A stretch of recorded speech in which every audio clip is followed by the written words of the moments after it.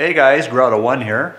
So we're going to head back to the Firebird again today, and we're going to talk about locating top dead center on an engine. So incorrect ignition timing, it can cause loss of power, loss of fuel economy. It can even cost an engine if the timing is too high and causes the fuel to detonate. I'm going to show you the front of my engine here. You can see my harmonic balancer right here. You can see all the numbers on it there. I like that. Most of them are not referenced like that. This one is made by Fluid Damper. I'm going to show you another one made by Chevy. You see this line right here? Well, it's like an elastic divider between this outer shell and the inner portion. So what happens on these is the outer shell will sometimes shake its way into a different position than where it was set from the factory. And when that happens, then this timing mark here is no longer accurate.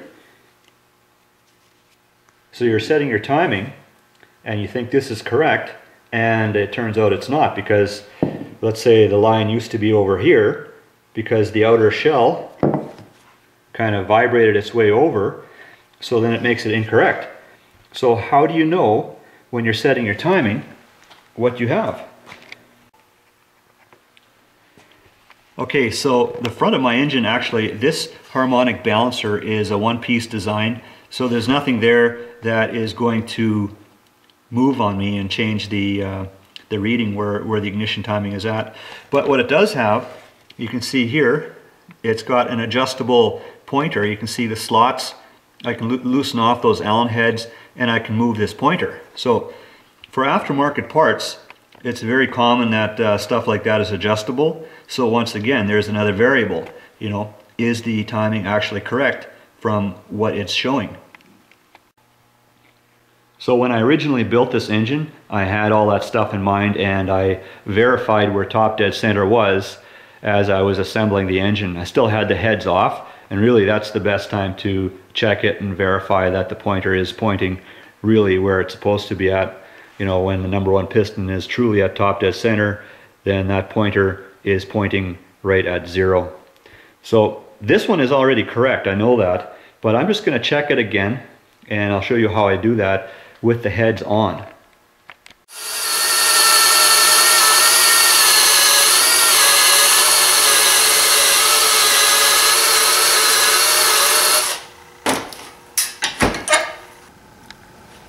Okay, so here's the deal. I need a piston stop tool for today's video, and years ago I made this one up, but it's too short for today's project. I must have made this for a small block Chevy for a different project. So I made up another one today with a bolt. I cut the head off and rounded it off here, but the problem is I kind of welded myself up into the thread of the spark plug, and that head has aluminum threads. I really don't want to bugger that up. I don't have a die to clean this up. So anyways, with a combination of this tool and this tool, I've got it working pretty good now. So about a year ago I made up a video called Big Block Chevy Power Secret, and I cut up a head just to show some stuff. But today I dragged it out of the back because it's still got some good thread there in that spark plug hole. So I've been using that as a test subject here for my fancy piston stop tool. The last thing I want to do is bugger up the thread in my aluminum AFR head on the Firebird. That'd be a pretty sad day. Hey, back to the workbench here just a bit.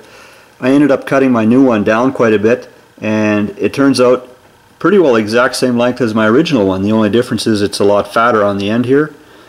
So this one was very close to being perfect. I probably used this in a big block that had you know, a bigger dome on the piston, and that's why it will have worked. But anyways, now let's finally get to the nitty-gritty here. Okay, so I've got the engine backed off quite a ways from top dead center, and I've got all the spark plugs out except for my fancy piston stop tool, which I got in here, number 1 cylinder. And I know which is number 1 cylinder because it's the head that's farthest forward. See, if you look at the gap there on the engine plate to the head, there's a there's a space there, and here there is no space. So this one is farthest forward. That's number one cylinder. I don't think there's a V8 engine on the planet that has not got number one cylinder as the one that's farthest forward. But anyways, so the piston stop tool is in. Now you guys can get yourself situated on my tripod again. Okay, so I should tell you guys, the reason I took the spark plugs out was just so that the engine will turn easier and I have a better feel for finding that stop. But I'm on the compression stroke here, so as I turn it, pressure builds up, and then I wait a little bit, I let it escape, and I'll go a little bit more. So I'm sneaking up on the stop now. The piston is coming to the top, and it's going to stop here soon and hit that stop. Okay, it's right there. Alright. Okay, so while you guys weren't looking, I put a piece of tape on the damper, and then I put a mark right where that pointer is at. So that's the spot where the piston hit the stop that I made, right there. So what I want to do now is rotate the engine all the way around the other way and let that piston come to the stop again. Okay, so I'm almost all the way around again. I'm coming up to it now. Right there. Okay, so while you guys weren't looking again, a couple more things happened here. I rechecked that these marks are accurate, that the piston really came to a stop here at these marks. So anyways, 2 marks right in the middle is going to be top dead center. So I've taken a piece of paper and I transferred the marks from the tape to this piece of paper. Then what I do is I fold it in half and line up the marks. And then I can transfer it back here, and where I folded it is true top dead center. Okay, so I'm a little curious here actually. Got my pen here. So I'm going to transfer the center mark from where I folded it onto the tape now, okay? Alright, there it is. And I'm off. Look at that. So, pretty close, but it's not perfect. See that? Look at that. So there's the 0 mark. I'm going to zoom in. I'm going to show you guys.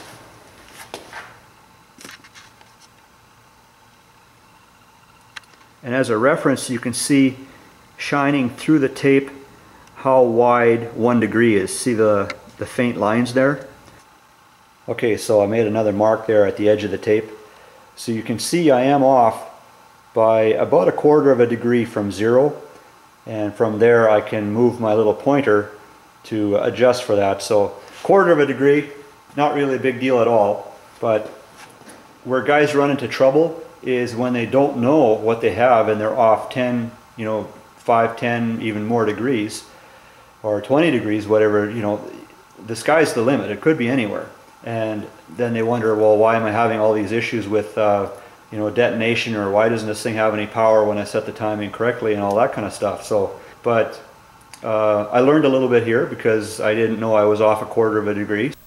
So I think my first choice would still be to do this kind of thing with the heads off, and I may make a video yet on that. I've got a 454 short block in the back shed. I may bring that in here yet too, and we'll play around on that a bit.